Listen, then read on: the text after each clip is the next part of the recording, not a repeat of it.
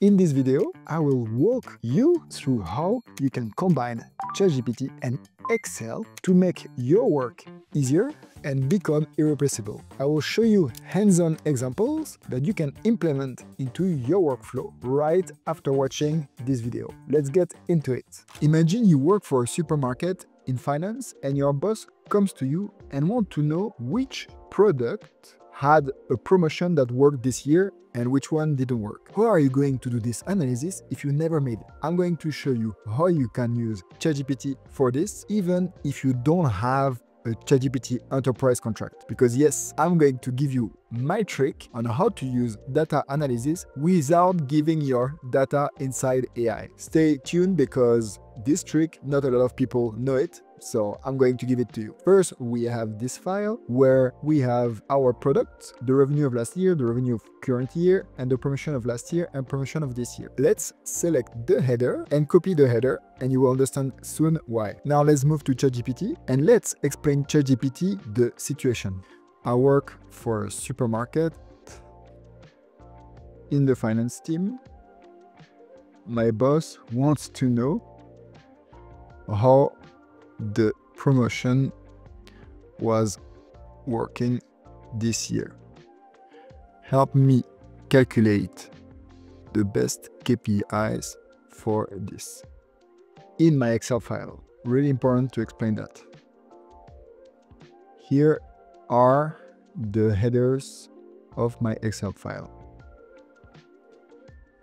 And you see, I just copy inside the header, but I don't give any confidential information. Giving the header of a file, there is nothing confidential. It doesn't know about my sales, it doesn't know about my promotion. So let's see how ChatGPT can help us. Okay, so we have here the different KPIs we can calculate. We have first the promotion effectiveness, which is quite good. We have the revenue growth rate. We have the promotion spending growth rate. We have the revenue promotion ratio, and we have the incremental revenue per unit of promotion. So a lot of different KPIs. I'm actually quite curious with the last one because I think this is the most relevant. So I will ask how to do the KPI number 5 in my Excel file. Wow, so now I have even the formula. That's awesome. What I really like here is we go from the theory of explaining the KPI, where I can also challenge it, to have exactly here the formula. On top, here it shows you that we assume that the revenue last year is in column D, revenue current year is column E, etc. So you can check now if ChatGPT understood how your file works. So we're going to do a check to see if we can use this formula. I'm going side by side to verify, and revenue of last year column D, yes. Revenue current year E, yes. Promotion last year F, yes. And promotion this year G, yes. So we can use the formula. Let's copy the code. Now I have the incremental revenue per unit of promotion. Awesome. So I'm just going to format and I can double click to apply this formula everywhere in my file. But you might ask yourself, what does it mean? Well, why should I answer you when I can ask ChatGPT to answer to you? So I can say, how can I explain this KPI to my boss and my colleagues? So you see, here is really the information for each additional dollar we put into the promotion. This is the additional revenue we'll get. And we have example. Quite good, right? And we have even proposition on how to present that to the boss. Now that we have this, I want to highlight which one are good, which one are bad. So I'm going to ask how to highlight the good ones from the bad ones in my Excel file.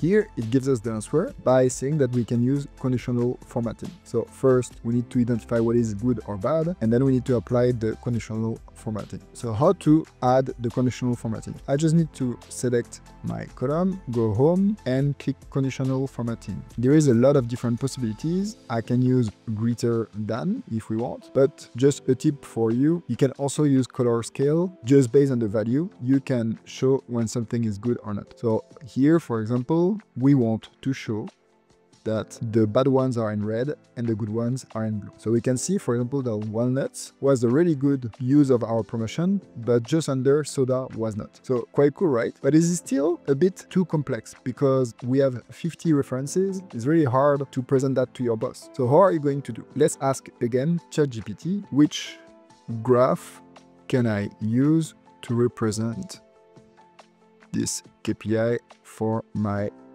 50 SKUs?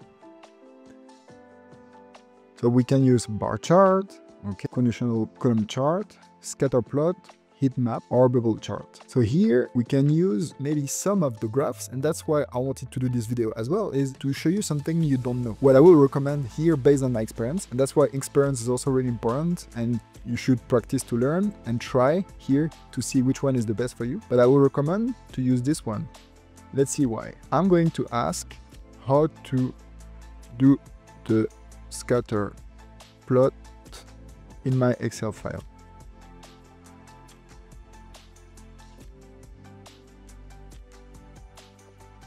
So the data we know is already organized, and here insert the scatter plot. How to insert a scatter plot? Select the data, go to insert, chart, scatter plot. Select the data, insert, and in chart we have here scatter plot. Wow, really good. Okay, so that's quite interesting, but here when I click, I don't know which product is this one. So I'm going to ask, how can I see which point corresponds to which product? And you see how I'm using it like an assistant. So, okay, I have here the full detail. So click on the scatter plot, okay, right click on any data point, add data labels. Okay, so we have here the data labels, but it's not what we want. Yeah, at this point Excel will add numeric values. Okay, but we don't really want that. So format data labels, and what we want is value from cells. Okay, so we're going to remove first this and get value from cell, and that's when we are able to select the name of the product. Let's check. Yes, now we have our products. And now what I can ask is how to interpret this graph.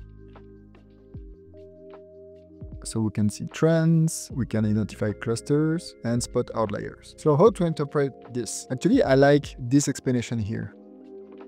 What does it say if I take low promotional spending? So more here, because it means you see like this line is $0 spending, $600 spending. So we spend a lot for the meat. The y-axis is how much revenue we generated by unit of promotion. So what does that mean is basically walnuts is really well performing. We didn't spend a lot of money, but generated a lot of promotion. Chicken was really bad actually. And generally meat, I think we spend too much money on promotion. One thing I want to check is per category. I just want to analyze the meat. So what I can do as well is move the table here under, and I want to analyze just, for example, the meat section. So I will select meat, and now you see that I have my graph just based on meat. So like this, actually beef was quite well performing, but chicken not. Imagine going to your boss and you can answer to all of the questions that we almost didn't spend more than 5 to 10 minutes. And we have a super tool that can analyze how much revenue you did based on your promotion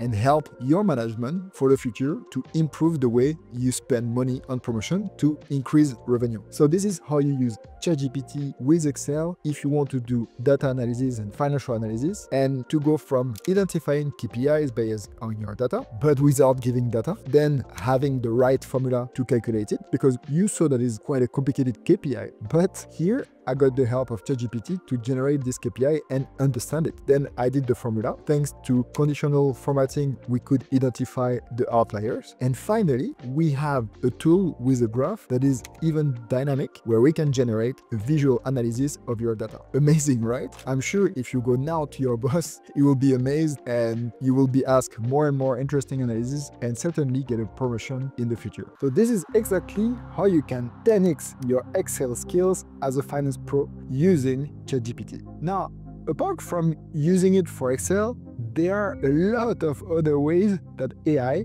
can help you save time and improve the quality of your work. So if you are working in corporate finance, I created a free 5-day email course covering everything you need to know to get the maximum out of AI and not get left behind. Just click the first link in the description to get access to this free 5-day email course. And if you want to learn more about how AI is transforming finance, then check out this video. I will see you there.